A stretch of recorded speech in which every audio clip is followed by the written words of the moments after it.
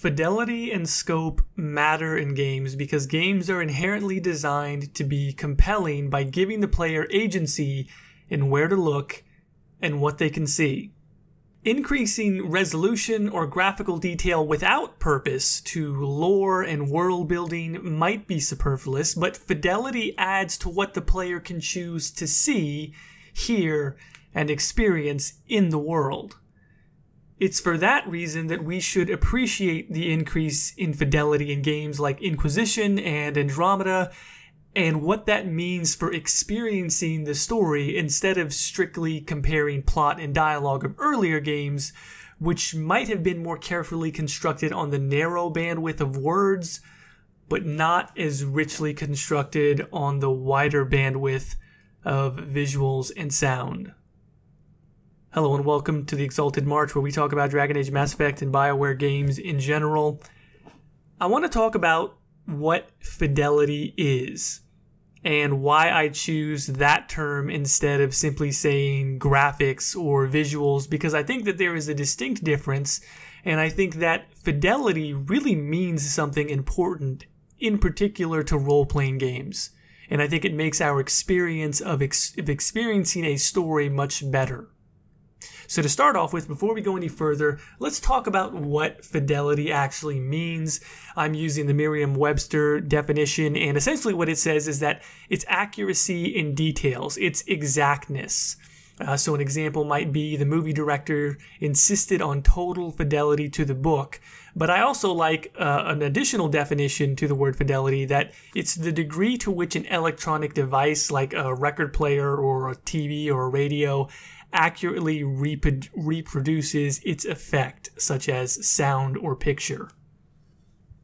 So in the case of a video game and the game engine or the graphics engine that's being used, I would say fidelity is about showing a world that is true to the vision of the writers and the world builders, the designers, and what they actually wanted to depict, what they wanted you to be able to see and explore.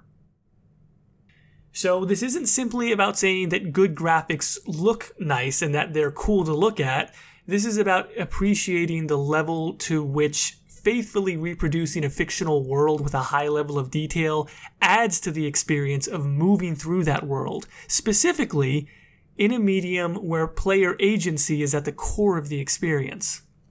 This isn't like films or books or other mediums. In games, this really matters significantly because a huge part of your enjoyment is designed around and really hinges on the fact that you as the player have agency. You are in control. And so fidelity means something a little bit different in games than it does in books or movies.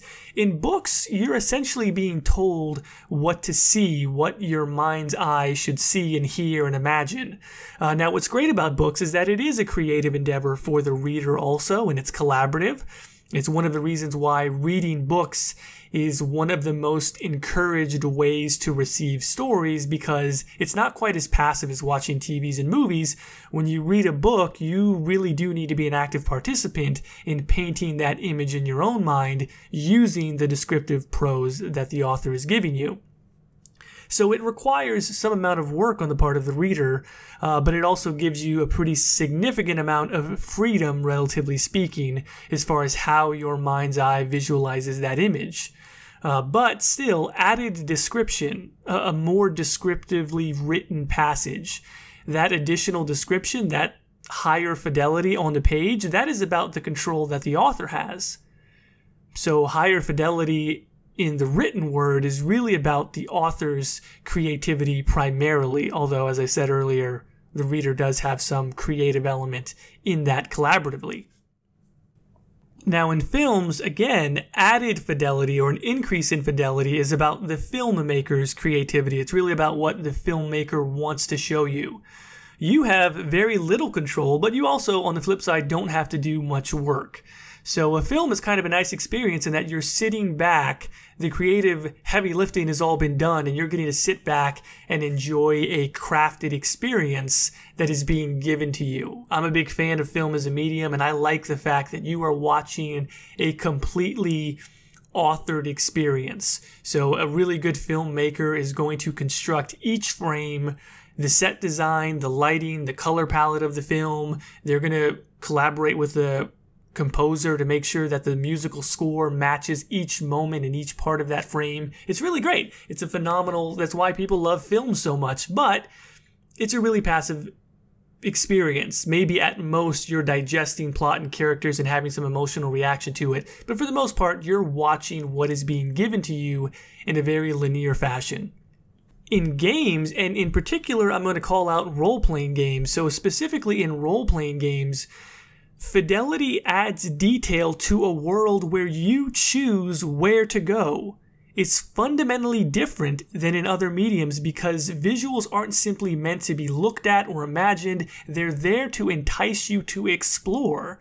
And moreover, they're there to make you feel immersed so that when you make decisions in a role-playing game, you feel fully involved with the world you and your character are in. I really think that we should be way more appreciative of graphics for this reason. And really the right term that I keep using is fidelity. We should be really appreciative of fidelity in role-playing games because it's a part of world building. And thus we should use it as a part of our role-playing experience instead of imagining that graphics somehow means that the story isn't as good. Yes, it's true that in some instances, fancy graphics can be a way to cover up for a story that's maybe not that good. But it's also a way to build a world that feels more detailed and alive. And a world that feels more alive is one that you care about more. And if you care about that world and the characters that are in it more, that story becomes more meaningful to you. So a great example of this in Dragon Age is in Dragon Age Inquisition, we have the village of Redcliffe. And the village of Redcliffe that we see in Dragon Age Inquisition is very different than the one that we see in Dragon Age Origins. I talked about this briefly in a video that I did for the In Hushed Whispers commentary.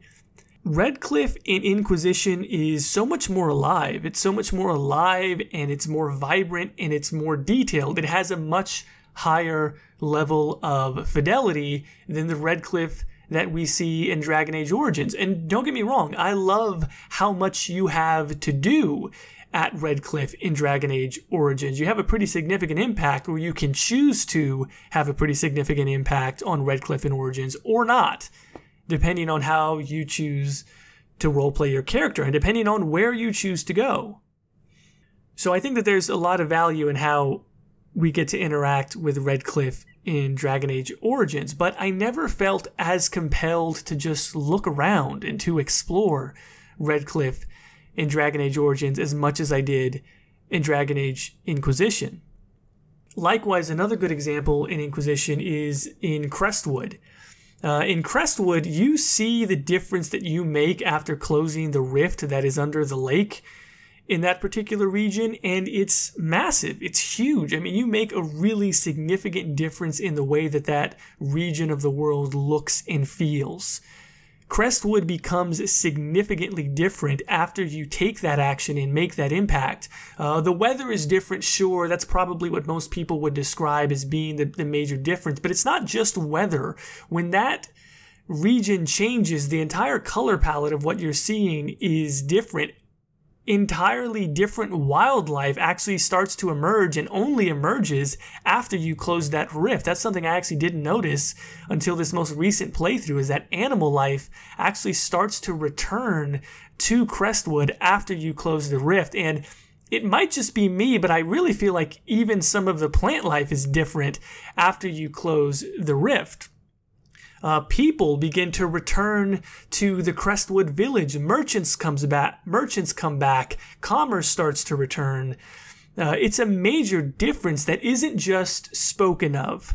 It's not just described to you in a paragraph of text, or it isn't just represented with minor visual changes like, maybe a few additional NPCs walking around the village, while meanwhile all the art assets and all of the visuals are basically the same. No, it is a major visual graphical overhaul to that area that I actually wish we would have seen more of in Mass Effect Andromeda, where some of the changes that we see in that game are actually more on the minor side, considering the difference you make to some of the planets that you visit in that game. Now, don't get me wrong, I like a lot of the higher fidelity in Mass Effect Andromeda, and I'll probably end up making a separate video just to talk about that game and what higher fidelity means to Mass Effect. I'm just saying that Inquisition does it really, really well, and we should appreciate that. My most recent playthrough of Inquisition has really brought me back around to this game. I mean, I loved it initially. When I finished Dragon Age Inquisition for the first time, I don't remember exactly what I tweeted out, but I remember tweeting out really significant praise of the game.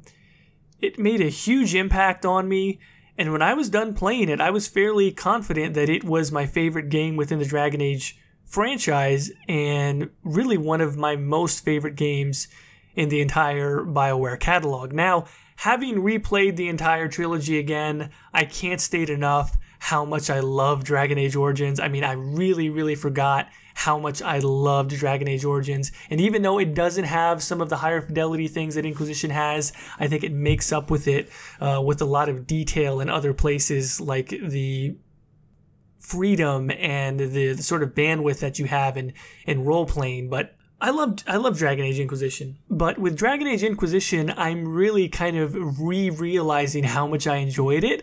Again, I loved it on the initial playthrough, but then I began to notice that it didn't do as well for me on replays. When I went back for my second and third replays, at least initially, I enjoyed it, but it didn't seem as impactful to me as maybe some of the earlier BioWare games did on replays. But now, after having been away from the Dragon Age franchise for a while and having replayed the whole trilogy, Inquisition really stands out to me. It's not about saying that it's better or worse than Origins, it's just a matter of appreciating the strengths that each game has. Fidelity in games matters. It matters because it adds to the richness of our experience. So I hope that this is something that you'll consider, especially when playing Inquisition or Andromeda. And if you're like me and you have found yourself really liking the newer games and feeling attached to the worlds in a way that you weren't with some of the older games, consider that that may not be a bad thing. Just consider that that may be a matter of fidelity that is causing you to feel that way. I personally find the writing to be stronger at times and then weaker at times in the newer BioWare games. But what's not arguable to me is that fidelity is definitely higher, and that matters. It's a good thing. It means that technology is definitely improving, and that technological improvement is definitely making the games more enjoyable. So those are my thoughts on the matter. Again, I hope that this will be something that you think of the next time you're playing Dragon Age Inquisition, the next time that you are playing Mass Effect Andromeda. Hit the comment box down below. Let me know what you think of the balance between story and graphics, and whether or not you prefer some of the older games, or whether or not you really appreciate the detail with which these newer games are being rendered. Once again, as always, thank you for listening, thank you for watching. Maseranis, and until next time.